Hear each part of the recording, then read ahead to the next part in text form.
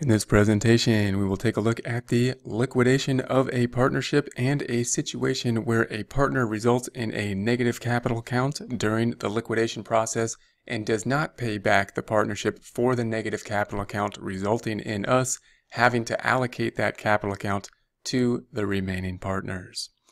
Here's going to be our data. We're going to put this in a table format and then work it through with journal entries and a trial balance. First thing we want to do is work out what our rates will be. We're going to have the 2, 3, 1 split here. So just remember how to deal with these. We're just going to add them up. 3 plus 2 plus 1 adds up to 6. And then we'll just take the division, the fraction of 3 to 6, 2 to 6, 1 to 6. Or 3 divided by 6 is 50% for K's capital. It's not there yet. No. And then it's 2 over 6 for C's. Notice it's not exact here. That's why we need a ratio. And then 1 over 6. And note, again, it's not going to be exact when we write it down. So when we write these down, then K's was 50%, C about 33.33, not exact. That's why we use ratios.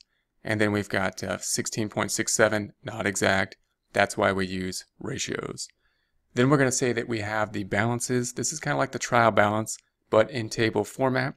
We've got assets including cash, we've got inventory, we've got liabilities of accounts payable, 240,000. Then we've got the 3 capital accounts for our 3 partners. Note that this is just basically a accounting equation problem when we consider it in table format. It's like a trial balance, but instead of debits and credits, we've got the accounting equation, which is assets, 182.5 and 530. For the cash and inventory of 712,500, then the liabilities and equity of 240,000, accounts payable 93,000, capital 212,500 capital, and 167,000 capital for 212,500, the assets equaling the liabilities and equity. We're going to go through our normal process through the closing process, first selling the inventory, then allocating that gain or loss to the capital accounts in accordance with their profit sharing agreement. Then we're going to see if there's any negative capital accounts and deal with them. Then there will be in this problem, and we'll have to deal with it. And once dealt with, then we will pay off the liabilities. Then we'll pay off the capital account balances. Has to be in this order. Well, it doesn't have to be, but to avoid any kind of problems or reduce them as much as possible, this is the preferred order to do this in. Otherwise, we're more likely to have negative capital accounts and not only have them, but them being kind of partially our fault by not going in the proper order. So we're going to go through this, sell the assets. We're going to sell the assets for 320,000 even though they're on the books for 530. So we're going to get cash at 320. We're going to take them off the books at 530. Then we're going to allocate the difference to our 3 owners in accordance with their profit sharing. So we've got the 530 minus the 320 means we have a loss of 210 times 50% times 0.5 is 105. Note we can use the 50% there and be exact, but we can also use the ratio, which was 210,000 loss times, I'm going to say 3 over 6 times 3 over 6. 3 divided by 6, 105. Now that's going to be more important for the second one because we have that same loss, 210,000. And if I say times 0.3333, it's not exact. We're off by a few bucks here. So we can do our same ratio analysis, 210,000 times the 2, this is on the 2, divided by 6. And that'll give us a more exact number.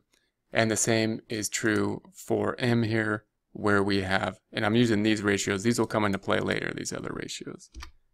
So then we'll have the 210,000 times, we're going to say 1 over 6, gives us the 35. So that's what our split will be.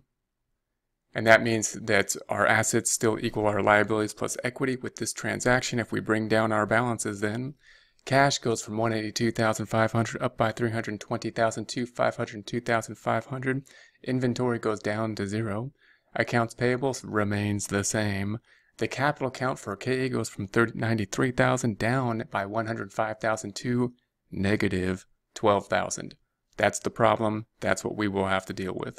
C's capital account goes from 212,500 down by 70,000 to 142,500. M's capital account goes from 167,000 down by 35,000 to 132,000. Then we're going to allocate this deficit. Now we're going to say here that we went to K and we said, hey K, could you pay the capital account because we did everything we're supposed to do. We sold the inventories, but we had this loss. We allocated that loss in accordance with the profit sharing, which means 50% to you, and that brought your capital account balance from a positive to a negative, representing the fact that you owe the company money. And K very well may say, you know, I'm not paying the company because it's a liquidation process and I just want out of this partnership and I don't expect to pay anything at this point. I had a $93,000 capital account before the process and whatnot. So we won't get into like the legal scenario between the other partners and K here.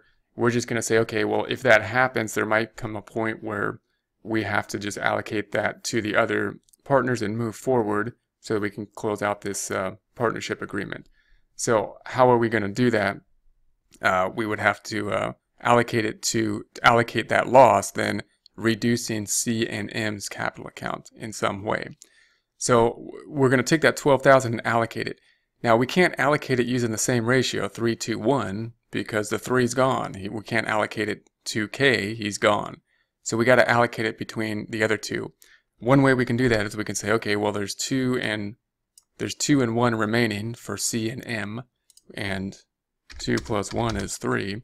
So we can take the 2 over 3 and allocate 66.666 of that 12,000 to C, and then of course we can take the 1 over 3 for the 0.333. So again, they're not exact, so the ratio would be better to use. So if we took the 12,000, in other words, times 2 over 3, that's going to be 8,000. And if we take that 12,000 times 1 over 3, that's going to give us 36. So we'll apply that 12,000, taking K's capital down to 0, apply it 8,000 to C and 4,000 to M. So then if we look at our balance, then we're going to say that the cash is still just brought down. The accounts payable just bringing it down. The K's capital now going to 0. And the C's capital starting at 142,500 going down by 8,000. His portion of what he's reducing his capital account by due to C not paying back partnership for the negative capital account to 134,500. And then M starting at 132,000 going down by 4,000. Same scenario, his portion or her portion of the 12,000 being a reduction to 128,000. Then we're going to pay off the liability accounts. So the liabilities are on the books for 240. We're going to pay off the 240, and then we're going to reduce the liability by the 240. If we bring the balances down, then we're going to say the 502,500 cash minus the 240,000 cash brings us to 262,500. Accounts payable going from 240 down by 242, 0. Then we'll just bring down the capital accounts at 134,500 for C and 128,000 for M. Then we have the distribution to the owners, all we have remaining being cash and what is owed to the owners, and we can just distribute what is owed, bringing the balances down to 0. Note that these final distributions and the capital accounts along this whole way will not necessarily match the profit sharing agreement. So remember, the profit sharing only has to do with the allocation of net income, not with draws, not with investments. Therefore, the balance in the capital accounts will not necessarily match the ratios given for the profit sharing. Okay, so now we're going to do the same thing in terms of a trial balance, in terms of journal entries. When you see this in practice, many times you'll work with a lawyer if you actually do this in practice, and they will probably, most likely. And a lot of times they like to see things in table format. Obviously, when recording the information or just going through it, I like to see journal entries as well to visualize this process. So the journal entries will help us to visualize what actually happens, and when we actually do it, we will need to have the journal entries.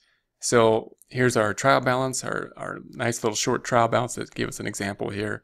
And we've got the debits in positive numbers, the credits in negative numbers, debits minus the credits equal 0, or debits equal the credits. We have the assets in green, liabilities in orange, and the capital in blue. The income statement, revenue and expenses in dark blue. Note, there are none. They're all 0. No revenue and expense accounts. When we close out the company, we need to have those at 0, meaning we have, in essence, a post-closing trial balance with no income statement accounts. That must be the case, otherwise the capital accounts will not be properly valued because the net income hasn't been allocated to it. So now we're going to go through the closing process. Same thing as we did with our table, journal entry format. First, selling the inventory, the only inventory we have, selling the assets, the only assets we have being inventory. And obviously cash is an asset, but we're not selling cash, we're going to get cash. So cash will be the last thing we do. We're going to sell all other assets. So we're going to say that we sold it for $320,000 and the assets on the book for $530,000. So we're going to reduce it by $530,000. $530,000 minus $320,000 gives us a difference or a loss of $210,000. So here's going to be our journal entry. We result in this loss. If we post this out, the cash is going to go from $182,500 up by $320,000 to $502,500. Inventory is going to go from $530,000 down by $530,000 to 0. And the loss then going from 0 up in the debit direction to by 210 to 210. Now, of course, you'll note that we have recorded this loss here a little bit different than we did it on the table, where we just allocated that difference directly to the capital accounts in accordance with their profit sharing. This loss is probably the way we would see it more likely in practice when we sell an asset, something like this. We would record the loss. So we're doing this in kind of a two-step process. We're going to record the loss, and then we're going to go back and close it out, in essence, have a little closing process to close it out to the capital accounts, because that's probably more familiar than us doing just allocating that loss in this journal entry. So that's our next step. We're going to have to get rid of this, get back to the post-closing trial balance, close any income statement accounts to the capital accounts before moving forward. To do that, we're going to say that this loss is going to be allocated to K, C, and M respectively in accordance with 50.33 and 17% profit sharing. Now note that these are not exact again, so they're just going to be rounded because we're not using the actual ratio. So 210,000 times 50%. That one's exact because that's 50%, but this one's an estimate. So remember, this was 210,000. It's really like 0.3333, and that's pretty close. It should be 70,000, and then 210,000 times 0.16666 is what it really is, and that's pretty close there. So just be aware that if we just used 0.33, we would be fairly substantially off, right? 0.33. That's why we use ratios. So it should be 70,000. So just be careful with those. So we're going to go through these again. C, we're going to have 70,000 and M 35,000 allocated of this 210. So 105, 70, 35. And then we're going to credit the gain or loss. So in other words, I would think of it this way. We're going to take the gain or loss off the books with a credit, which we put on the bottom to be proper. And then we're going to debit the capital accounts in accordance with the profit sharing of the 105 to 70 and the 35, which is 50.33 and 0.17% of the 270,000, about 0.3333, really 0.166666 on forever. Okay, if we post this out then, we're going to say that the capital account for K, it started at 93,000. We're going to make it go down by 105,000, not only to 0, but past it to negative 12,000. There's our problem. We shouldn't have a negative capital account. We shouldn't have a debit balance in the capital account, and that's what we're going to have to deal with. Then we have the 70,000. It's going to be posted to this 212,500. Goes down by 70 to 142,500. Then we have the 35,000. It's going to be posted here to the 167,000, bringing it down by 35 to 132,000.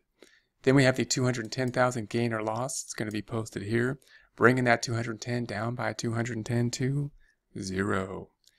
So if we look at our balances now, our problem here is going to be this 12,000 negative capital. Same thing we had on the table. We're going to ask K, the partner, hey, we did everything we could. You got a negative capital account. You really should pay the partnership back in the closing process because that 12,000 is really kind of owed to the either the liability or the other two partners. And so we really kind of need you to pay the partnership before we can move forward with the partnership. Closing or liquidation, if they say no, then at some point we might have to say, okay, we're going to move forward anyway. And again, we won't get into the legal ramifications of that, but we'll just move forward in terms of journal entries, which means we're going to have to allocate that 12,000 to C and M in some way. So now we're going to reduce the 12,000 and allocate it. So this is going to go off the books. It's on the books at a debit. We have to make it go to 0, doing the opposite thing to it, a credit. And then we're going to debit the other two capital accounts, C and M's, in accordance with their profit sharing. Now we have a problem to do that, same problem we had on the table, in that the profit sharing was at a 3-2-1, which adds up to 6, which is 50, 30, and 0.17 about. But this we can't allocate here because this person that's who we're allocating from. We're taking it from K's capital, who's basically not paying it back, to go to C and M. So we can't use the same ratios. We can't use 0.33 or 0.17 because that doesn't add up to 100. So what we can do is that's the same thing we did on the table. Is take these two. That's a 2 and a 1, by the way. And then the 2 and the 1, which adds up, wow, it's a big equal, adds up to 3. So then we can take the 12,000 times 2 over 3 is 8,000. And we can take the 12,000 times 1 over 3, which, 12,000 times 1 over 3 is 4,000. Or in other words, we're taking 2 over 3 is 0.666, which matches here, times 12,000 is 8,000, and we're taking 1 over 3 is 0.3333 times 12,000 is the 4,000. Okay, so that's going to be our allocation. So we're going to take this off the books, making it go to 0, allocate the debits, which will reduce their capital accounts for C and M in accordance with the profit sharing, which we just reallocated to be this 0.6666 and 0.333333 on forever. Okay, so then we're going to post this. So there's the 12,000 first, bringing the 12,000 down by 12,000 to 0. The other two losing or reducing their capital accounts. The 8,000, C started at 142,500, going down by 8,000 debit to 134,500. M starting at 132,000, going down by 4,000 to 128,000. So now we have our balances. We only have our two partners. They're both negative capital accounts, so we are okay to move forward and pay off the liabilities. So we're going to pay off the liabilities now with cash. So the liabilities are on the books for 240,000 credit. We're going to do the opposite thing to it, debit, to bring them off the books, and credit, of course, cash. That's what we're going to use to pay it. So if we post this out, then this liability is going to be posted here, this 240, bringing it down by 242, 0. Then we have the cash here. It's going to be posted to the 502,500 cash debit. We are going to credit it, making it go down to 262,500. Now we're going to be left with just the cash and the two capital accounts. Nice, easy ending process here. All we have to do now is pay off the cash in accordance with whatever's in the capital accounts. No ratios, no math here. We're just going to pay it off whatever's there. So that means that this capital account's on the books for 134,000. It's a credit. We're going to debit it. This capital account for M is on the books for 128,000. It's a credit. We're going to debit it. Then we're going to credit the cash, which is on the books for 262,000, which also, of course, is equivalent to 134,500 plus the 128,000. If we post this out, then the capital account for C goes from 134,500 down by 134,500 to 0. M's capital account goes from 128,000 down by 128,000 to 0. Cash goes from 262,500 going down by 262,500 to 0. And now we have all zeros and the liquidation process is complete.